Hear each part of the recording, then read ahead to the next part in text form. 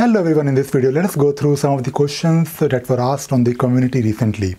Now the first question is about need a recommendation for a partner, Atlassian expert, to evaluate our Jira hierarchy.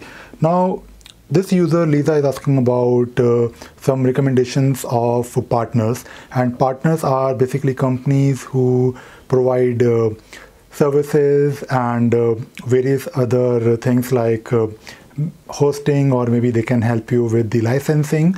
And in case you need some help with your Atlassian tools, maybe you want to do a health check, or maybe you want some help with the customization or an upgrade, you can contact your partner, which is probably in your region. So if you go to the Atlassian partner website, there is a link which I will share in this video, and you can find the partner that is near your city, or maybe in the same region where you are currently based, and you can contact them. And I recommend that you contact a couple of them so that they can revert with what they can offer you.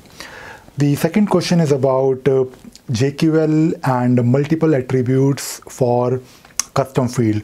Now Mary is asking about that she has written a JQL, and it has various queries with multiple and so when you combine a lot of queries together, you have a very big query.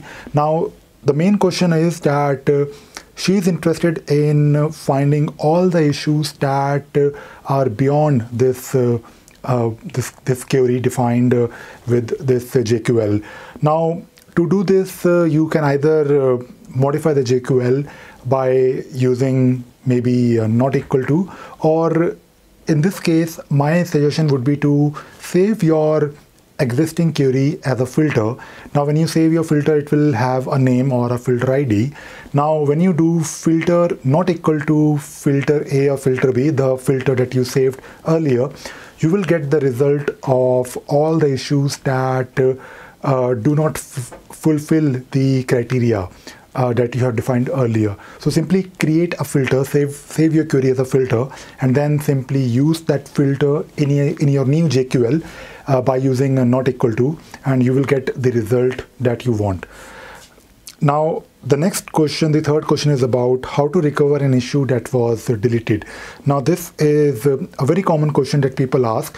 In Jira, when you delete an issue, you have no way to recover it easily unless you have taken a backup. So when you delete an issue, it is actually deleted forever and you cannot really retrieve it. There is no feature in Jira natively that you can use which is something like a recycle bin or a trash, from where you can retrieve the issues that were deleted. When you delete an issue, it is deleted forever. But you can also ask your Jira administrator, or maybe if you have taken a backup, and if there is a backup, your Jira administrator or you, if you have the access to the backup, you can probably restore your backup, and you can then take a look at your issues that were there earlier before you deleted them. But in my opinion, and this is also the recommendation, that do not delete issues in Jira. Make them in a closed state, or just make them non-editable. So they are there in the system, but no one can make a change to those issues. So let us take a look at one more question. The question is about how to integrate IntelliJ with the ScriptRunner trial version. Now this question is something that a lot of people ask, who want to use the ScriptRunner and who want to basically play with it. Now you can use a ScriptRunner on Jira, and you can use the UI of Jira interface, but you can always do more when you have IntelliJ, because with the help of IntelliJ you can also link it to your Jira source code, and when you're using IntelliJ, you can actually write the code much faster, because it will do some recommendations for you when you are writing your code.